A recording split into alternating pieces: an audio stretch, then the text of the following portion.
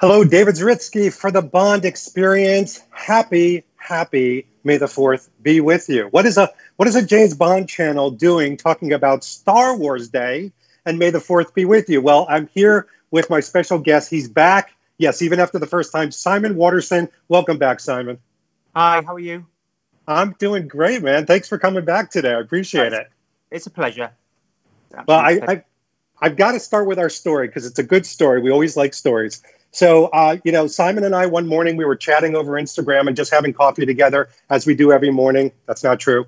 And I had posted something about a Star Wars fans film that I had done when I was younger. And Simon out of the blue said, David, I've done Star Wars films. I've done training for the actors for the new Star Wars films.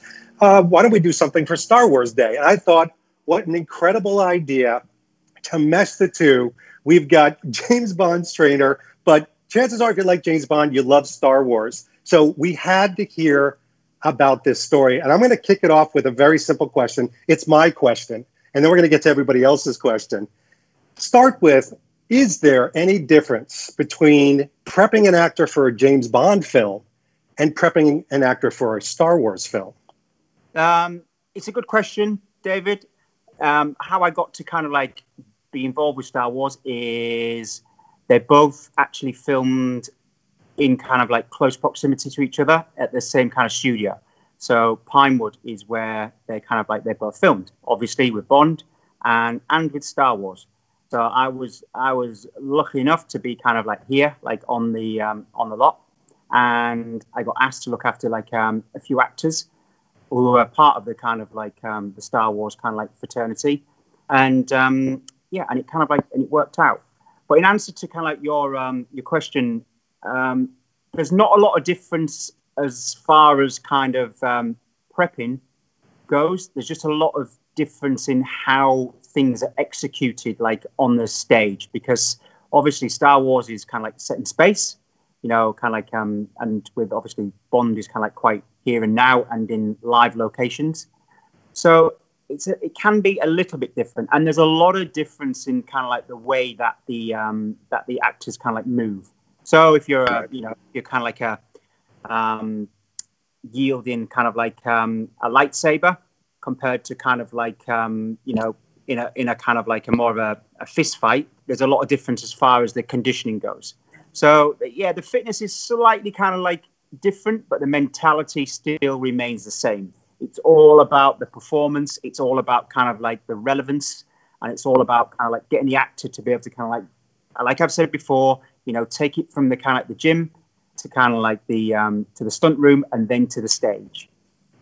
It was interesting too, because I thought about this discussion, and one of the things you said in our last interview was, you and the actor will take a look at the script and scenes that they're really going to need to perform from a physicality standpoint, and then work around that, as opposed to, I want giant pecs and I want giant biceps. So do you have the same process where Star Wars, where you have a script, or is there so much secrecy they just do pantomime? I have a little bit. I take a lot of my kind of like, to be honest, I mean, I have it's nice to kind of like sometimes like not know, because when you're a fan of movies, it's nice to kind of like not know like too much of the script, but I take a lot of direction from the stunts.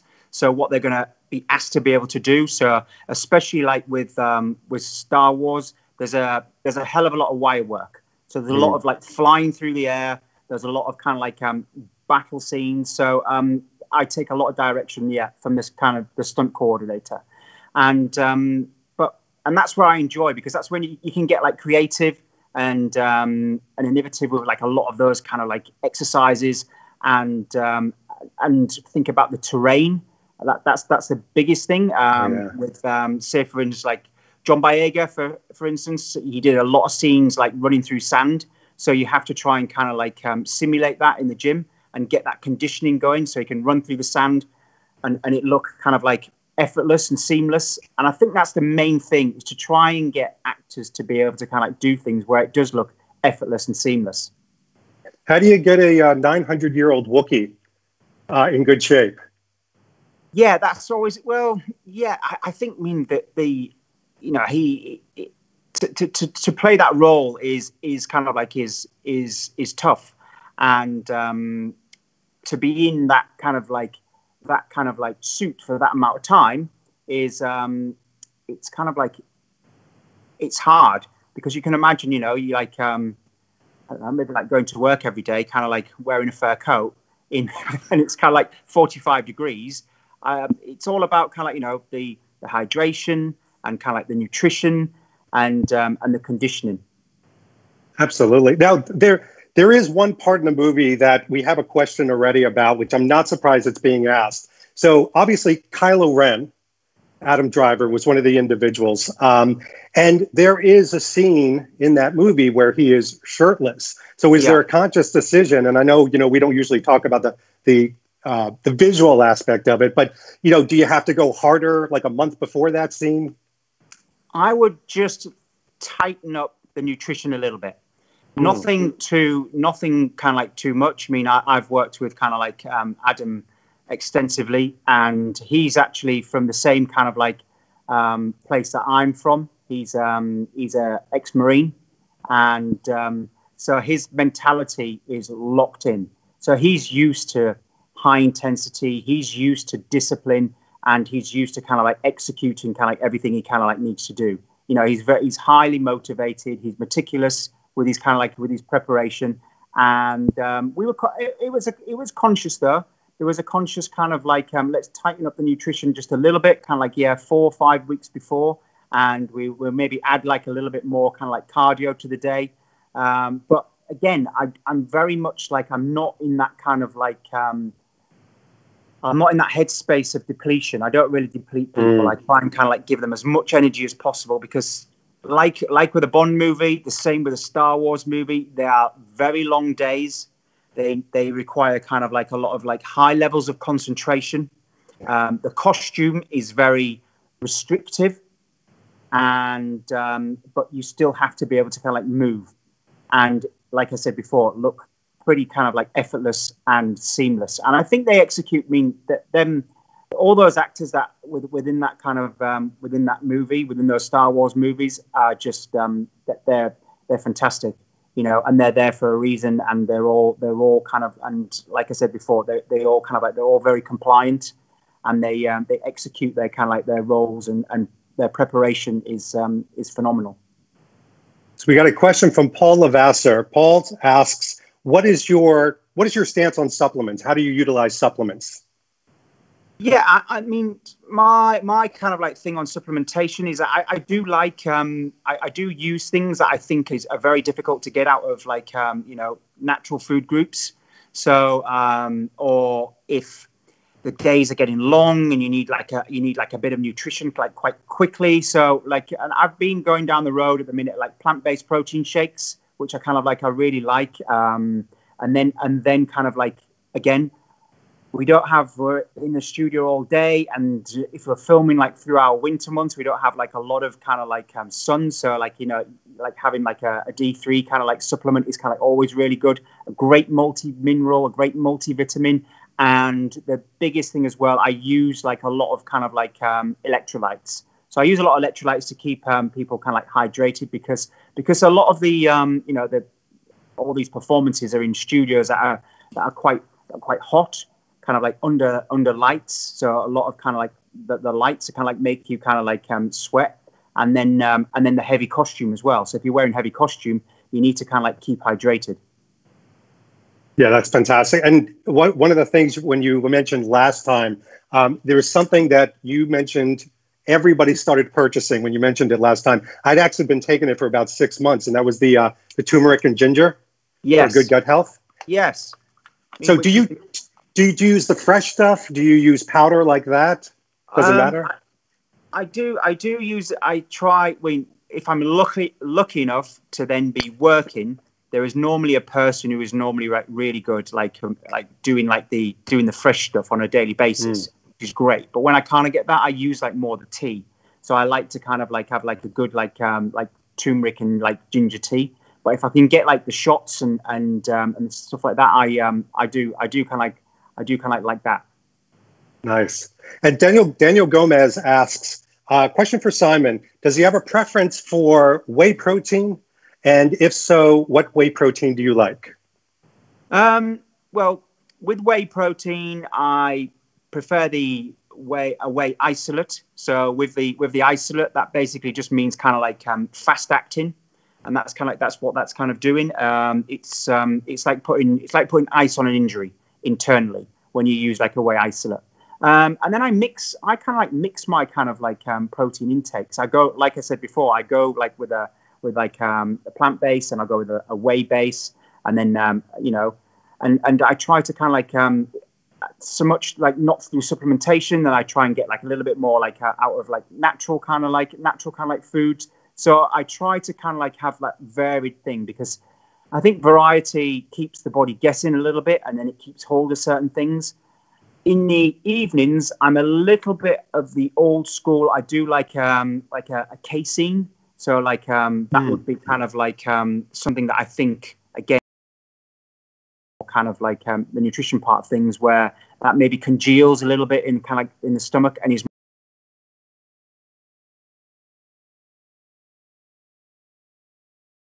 repair. Perfect. Personally. Robert, what? Yeah. And for your clientele as well? Yeah, completely. Yeah. That's a personal preference. And that's what it all comes down to, David, like yourself, because different kind of like foods and different kind of like sources of protein are not going to agree with everybody, and not everybody is going to have the same kind of like results. So it's good to have a good.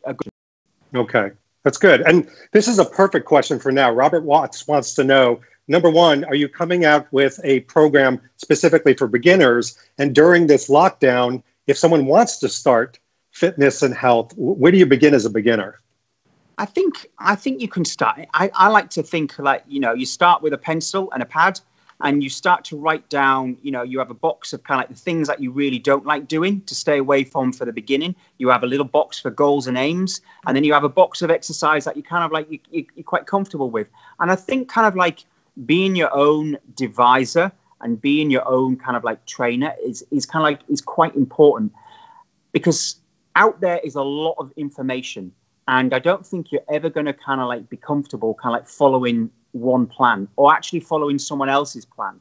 So I try to kind of like be, I do give that kind of, that information of use the information out there as your own personal toolbox, and think that's a good exercise. That suits me. That's great for me. I have that bit of equipment, but I don't have that bit of equipment. And then add it all together. Like start off nice and simple, maybe 10 exercises, 10 reps, and then kind of like feel what the intensity is like. And if that intensity kind of like suits you. But the most important thing is that try and keep the workout that you start quite similar for the first few weeks, because otherwise it's very difficult to feel progression. If you start to kind of like add and add and add, you never feel like you've reached a goal. You never feel like you've progressed. And I think the most important thing mentally is to feel that you've achieved something and that you've gained some progression out of it. Yeah, what I like to do is I like to add something every now and then once it's progressed for variety. You did a video today that's actually up on Instagram and on Facebook now, where you have kind of a Star Wars, take through exercise. And one of the things I tried before this interview, which killed me, were those adapted push-ups of yours, which is just cruel.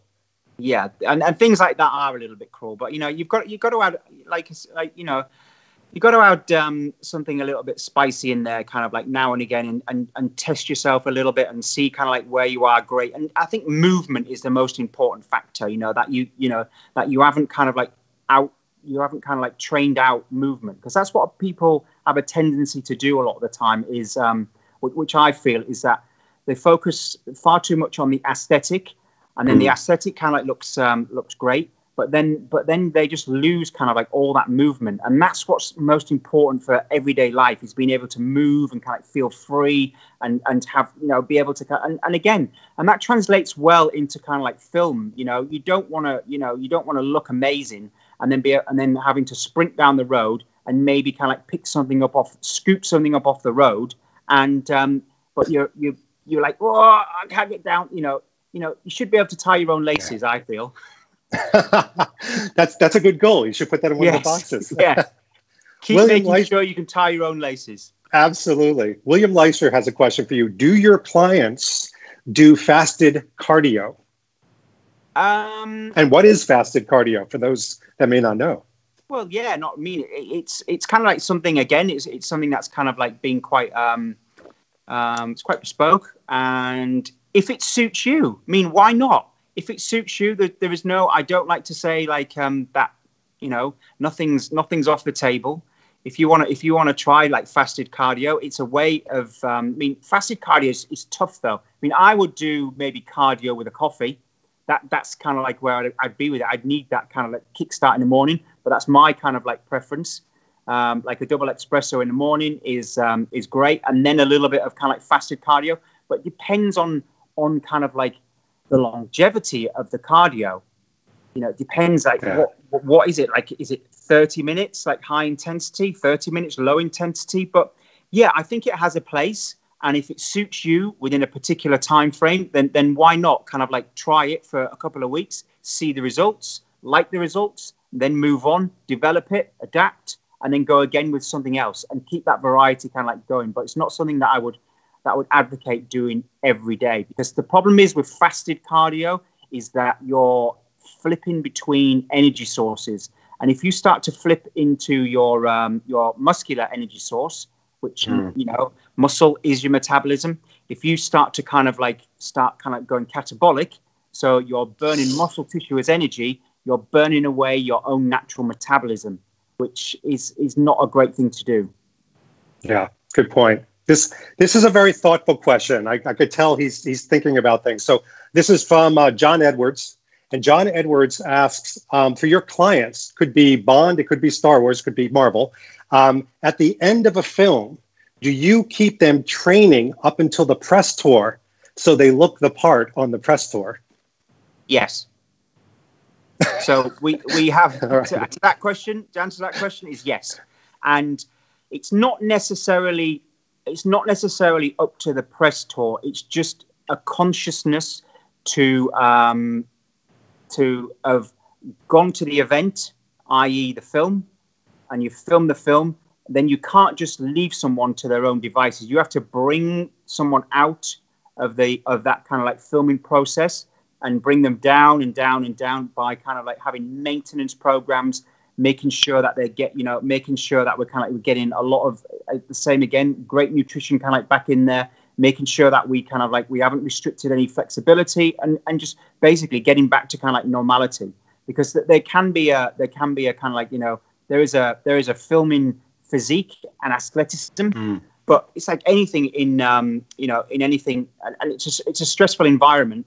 And what normally happens, and I think kind of like probably happens to a lot of us, is that when we've been working hard for a long period of time and then we kind of relax, that's normally the time when we start kind of like breaking down, and we get like all those kind of like colds and flus, and we start aching, and it's because we've been turned and switched on that whole time. The body has not had time to be ill. And so, you know, you have to keep kind of things going nice and steadily, and kind of like come out of the filming process, like a hockey stick. So kind of like the way we kind of like go in, and then we come like back out of it. And also as well, you know what, like keeping fit towards the press tour is just kind of like a bonus. You know, because like on any movie, the press tours are quite intense as well. Yeah, they're aggressive. The travel, it is. It's like a marathon almost, it seems like. So this is, I'm going to have to insert a selfish question of mine every now and then in between the viewers. So when you're doing these workouts with the stars, do you often have to be on set? And that could be for Star Wars or even Bond. For stunt sequences, always. That's just a kind of like a given. For warming up, for cooling down, for prepping, and activating. I think kind of like activating is the kind of like the main thing. So I have an activation kind of like routine, or a warm up routine, in preparation for kind of like I just said, in preparation for kind of like stunts. So and then I would kind of like be after the particular sequences, I would then kind of like do all the kind of like the recovery kind of like drills. So kind of like, you know, a lot of stretching and trigger pointing and kind of like a little bit of kind of like soft tissue work, like making sure that everything's kind of like great to kind of like then go again the next day. Were you? I mean, you're younger than me, but were you always a Star Wars fan? Yes, I think. Yeah, I've always, but it's always Star Wars is in, I think, regardless whether it's in everybody's life, and everybody knows a Star Wars character or everyone's seen a Star Wars movie. And again, it's like with Bond, it's like, you know, you're from a particular era where a particular person was your kind of like, you know, was your kind of like Star Wars. So whether it was Empire Strikes Back is my era, whether it's kind of like on a Bond, whether Roger Moore was my era. But again, you know, bringing it up to date and relevant now to kind of like us, you know, I think they're all you know, kind of, I mean, my kind of like kids, you know, like they love kind of like Star Wars. They're not kind of like into Bond so much yet, but I think they'll probably get there kind of like soon. They're not quite old enough. How old are they? So you're young, 6, 9, and 12. 6, 9, and 12. Oh, yeah. That's perfect age. No, Yeah. you're a good parent. You're a good parent. Yeah. Well, so the reason I asked, it was a directional question, is, you know, and I know you are a consummate professional. Many of these people that you train are clients as well as friends. But do you ever walk onto a set still? You know, I think Star Wars, for example, and you see the Millennium Falcon or you see something iconic. Do you still get goosebumps, or are you like, another day at a job? No, it's just like every day is just like, oh my God, yeah, that is kind of like always any set on any movie, and when you're kind of like passionate about something, or when you're really kind of, you know, when it's been part of, you know, your it's part of your DNA being brought up with Bond and Star Wars, and then eventually like you're walking onto a kind of like a set. It's still kind of like mind blowing, and still gives you goosebumps, and you feel very privileged that you're allowed to kind of like do that, and you're a part of any process that is happening like within the however big or however small it is within the kind of like the context of the movie. I have to ask this question. I think I know the answer, but I'll ask it anyway. So Kevin Rogers asks, was it Kevin Rogers? It might not be. Somebody asks, would you ever do a Bond boot camp? Yeah. Jerry Jones. Yeah. I think it's kind of, I mean, I think there's a lot of people that have asked me that. I think it's kind of like, I do kind of like fancy kind of like doing like the Bond kind of like boot camp, and having a controlled environment and putting people through, again, that whole action day of, you know, having, getting up in the morning, doing your activation workout, going to work. The whole process is, it's a long day, and it's kind of like tough. So, I would definitely think about like doing like something like that. I think it'd be such a fun thing to do. And I think there'd be a lot of people like interested in kind of like joining like a Bond boot camp, and just seeing like what it takes to actually be like, you know, an action hero.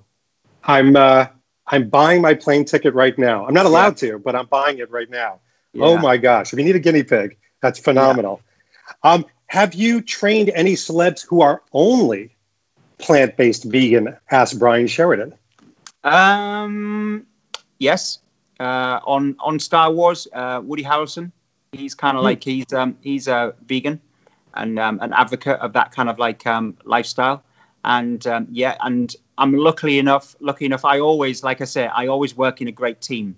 So I would never kind of like think that I'm a consummate professional within that kind of like food range. It's always good to just, I have people, my go-to people. I'd say, look, can you kind of like look at this and design something, and then I would like look over it and then talk to the client and But to be honest, like when you've been like, you know, whether it's a vegetarian or a vegan, or you kind of like you choose that kind of like that way of kind of like eating.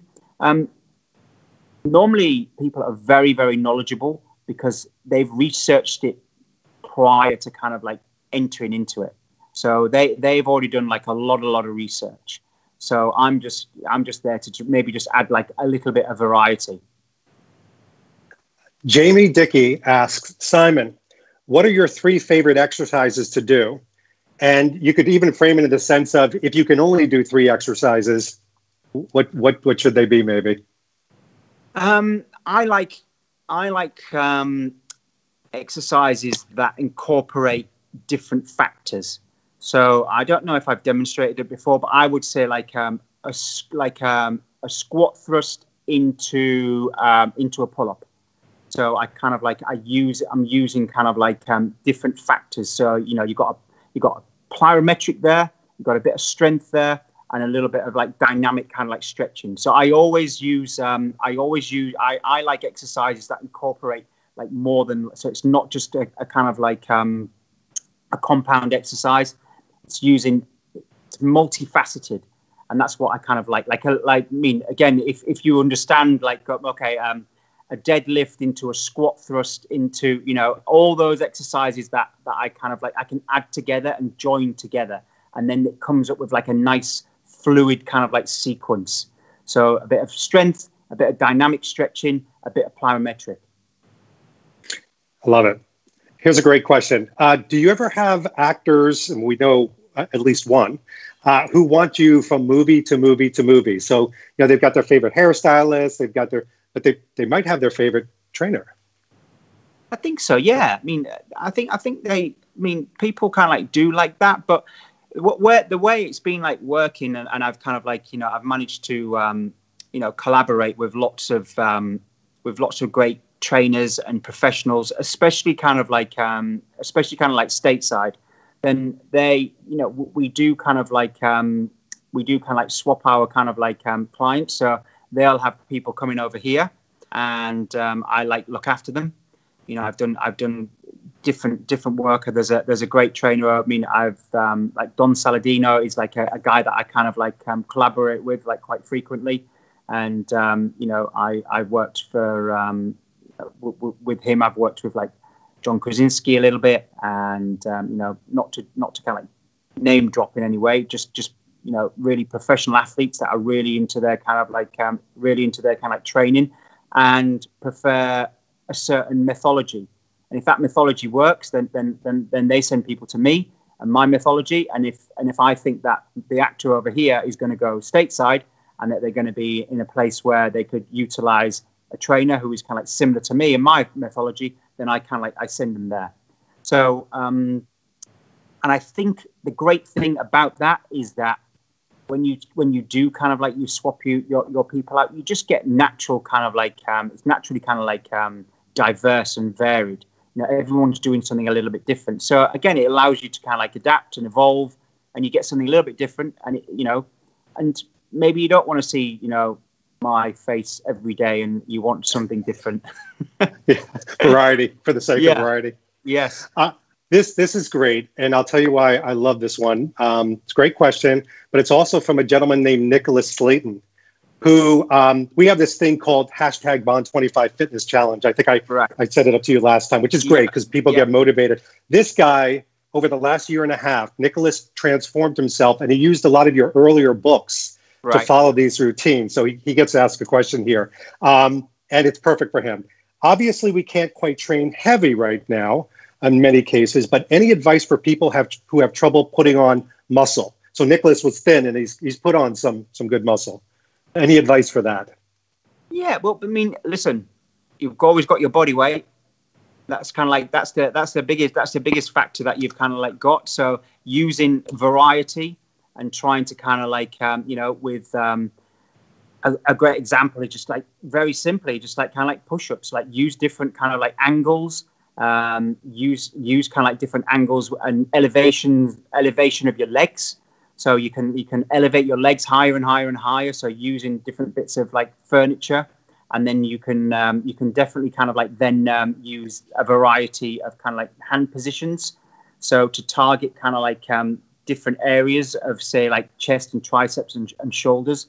So yeah, just your body weight stuff is kind of like is the most important, kind of. But again, elevating. So getting your legs a little bit higher than like your head is going to increase the intensity. So I think kind of like that's kind of like a great way. But meaning also as well, like I said, you've got so many different. I mean, for getting hypertrophy, per se. Lifting heavy is only kind of like one factor of kind of like the way muscle tissue is kind of like made up. You know, you've got kind of like, not to get into it kind of like too deep, you know, you've got like fast twitch and slow twitch, and even kind of like those that run in between medium twitch fibers. So again, in this kind of like environment that we're in at the moment, it's such using that diversity to kind of like maybe kind of like to train different fibers within kind of like the muscle tissue, which then are going to thicken, which then are going to give you, you know, a much better kind of like depth in muscle. Nice. No, you can get it. I think people want specific, so you can get as specific as you want. So free reign here. Yeah. This is a good one too. So when you sit down with people, let's take a Pierce Brosnan and a Daniel Craig. As much as you have to focus on the physicality of the scene and obviously getting through an action-oriented film, do you also have to analyze body type? Well, it depends. It depends on. I mean, it depends on for what kind of like reason. And again, it's all about, you know, the difference between working with Pierce and Daniel is that one physique is going to react differently to the other, and also as well, we were in a different. Pierce is from a different era, and it was a little bit kind of like maybe kind of like different then, and his physicality is completely different to kind of like Daniel's, and also as well, you know, you're starting to get into like especially like body types where, you know, mesomorph or ectomorph, you know, and the way that the training is kind of like structured is and I'm not going to be able to kind of like make Pierce into a Daniel, but vice versa. I wouldn't be able to make a Daniel into a Pierce. They're completely different body types, and but their function can be pretty similar. So even aesthetically, they don't look the same. Their physique can probably do very similar things. They can move fast on the ground. They can get off the ground into the air. They can sprint. They can kind of like, you know, they can complete kind of like very complicated kind of like choreography in fight scenes. So again, aesthetically not the same, but functionally they probably be able to do the same things. This is a comment I want to read because it's a very nice comment and a kudos for you, and it's something you preach. So Robert Watts says, loving this interview. Hollywood actors achieve a physique which makes us all think I want to look like that, but there's no tricks to it. Anyone can do it. It's great to hear this directly from Simon. So that was a nice shout out. That's a nice shout out. And you know what it is? It's blood and sweat. And that's kind of like I've kind of said before, trying to change the narrative and the perception of what I think people kind of like think actors kind of like are, and they're mollycoddled and looked after, and they've got all this. But at the end of the day, they've got to put in the work, and they've got to kind of like they've got to go through the pain, they've got to go through the sweat to achieve what they want to achieve. And my job is just to provide the most efficient way to achieve that, and ultimately the safest way as well. Yeah. So as a fan, I have a non-physical, non-fitness oriented question for you. Obviously, you know, things rightfully so have been delayed until November, ? How does that make you feel? Like when something is, you know, almost there and you think a movie is going to be released and then you've got to wait from April to November. Do you go, all right, let's stay calm? Or is a part of you a little gutted that you'll have to wait a little bit as well? No, I don't think so. I think it's a nice thing to, what's if you're a true kind of like fan and a cinema goer, then you kind of like you want to kind of like wait, and you want to see it like you know, in that spectacular sound on an amazing kind of like screen and kind of in that environment with other people. I think that's the biggest thing that we kind of like that, you know, the cinema kind of like provides, is that you're sat in an environment with like-minded people, and the energy in the cinema is what you kind of like want, and that's what's really kind of like important, you know. And a lot to be said, you know. You can watch amazing movies at home, like and it feels kind of like great, you know, with kind of like friends and family, but you're not going to be able to recreate ever that energy of having, like, you know, 200-300 people in the cinema all there for one reason. And then that big kind of like grandiose screen and amazing sound. You can't replicate that completely at home. Yeah, it's been, as you can imagine, and maybe you've even seen some of it, a hot debate in the Bond community, because so many people, they absolutely want to see it, and they're like, okay, I can get over the theater experience and do video on demand, but I think the majority of people say, I need the preheating and pomp and circumstance of getting ready for the theater, going out to dinner, having some champagne, having my buddies there, hearing the oohs and ahs together. There's an emotional community aspect to that, for sure. Oh, completely. And and it's just, you never know the reaction of, when everybody's like sat together and a particular scene comes on, it's like, and you get that, like you said, like that kind of like emotion, and also as well, especially when you've worked on so many movies. I mean, I like to go and to the cinema like everyone else, and to see that the appreciation of people when you've like worked on a movie, and it's not at a premiere, and it's not at a screening, and it's not anything like that. It's just going to like kind of like a Friday night, 7:45, wherever it may be wherever it may be, and people getting up, clapping, and that's what's kind of like, that's emotion, kind of like right there. That communities like love cinema, and they appreciate, like you said, the process of kind of like getting ready to go out, and it's a proper night out. It's a really kind of like, it's a great kind of like, whether it's kind of like date night, mate night, whatever you kind of like want to call it. It's just it's the process that's the most important. Well, I think we're going to give two more questions, and then we're going to give Simon his wonderful life back. But this is a good one, and it's from another channel called From Tailors with Love, and it's a question around when you train an actor, for example, Daniel Craig. Is there ever a situation where he might get so physical in his size that he breaks out of his tailoring? So the tailoring aspect, I know they make some of the Tom Ford suits ahead of times, or do they tailor around someone like Daniel Craig, and they don't say, hey, slow it down in the gym, you're getting too big? No, I don't think that. I think they're too smart. They're too smart for that. The costumers, they can let things in and out whenever they want. So it's quite kind of like easy. I think the only I mean, as far as like, not to give anything kind of like, there would be a tailoring aspect, is when, for instance, if there's a stunt scene and you've got to wear pads, then things are a little bit, then those suits are a little bit bigger, because they've got to be able to kind of like wear maybe like protective equipment like underneath it, or maybe wearing like a harness. So there are little bits and bobs where tailoring's a little bit different. It's not my kind of like it's not my expertise, but that's just an observation.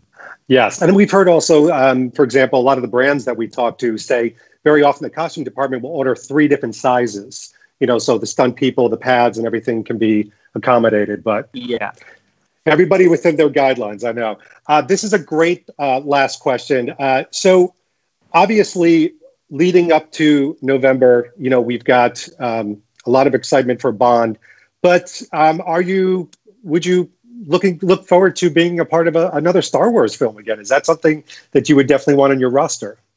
Yeah, I think so. I mean, they're really enjoyable movies to work on, and they create that kind of like that for me, that challenge. I love the challenge of especially if I get like a raw actor, and and it's like. And it's great. I mean, that's what I kind of like love the most, is doing things for the first time with an actor who is doing things for the first time, and to not only kind of like help them in a way of kind of like, this is what you're going to be asked to be able to do, and we're going to have to train so that you're kind of like, you're confident in doing this, and that you're doing it unconsciously, so your body is kind of like reacting in a way that you want it to react to, whatever scene that may be. But your face is then telling a different story. But your body is being able to, But in answer to your question, of course, you all. I mean, if ever I was ever asked to kind of like do another Star Wars, I would be on board like no tomorrow. I love that you're a fan too. By the way, it was my favorite thing that you answered today. Is you still get goosebumps because you're one of us, which is fantastic. Yeah, most definitely. Kind of.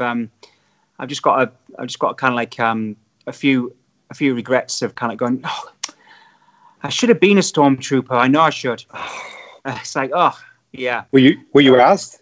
Well, you're around that environment. I don't know. I wasn't asked, but I'm sure if I volunteered, it might have been me. There may have been something in it. I don't know. Maybe I kind of like, maybe I'll get an opportunity in the future. I have a feeling that's going to happen. Simon, thank you so much for spending May the 4th with us. We cannot thank you enough for your time. Truly, it's an absolute pleasure, and I hope it was a good insight into again, like a little bit behind the scenes of like fitness and film and the way it's kind of like married together, and and I hope it inspires. Again, inspiring people is my main thing. Well, you've inspired me to call you later in the week about the Bond workout camp that we're going to ideate for sure. Yeah. No, but you've inspired everybody, so thank you for that. Pleasure. My pleasure, David. All right, Simon Waterson, thank you so much. This has been David Zaritsky for the Bond Experience, and we will see you all real soon. Take care.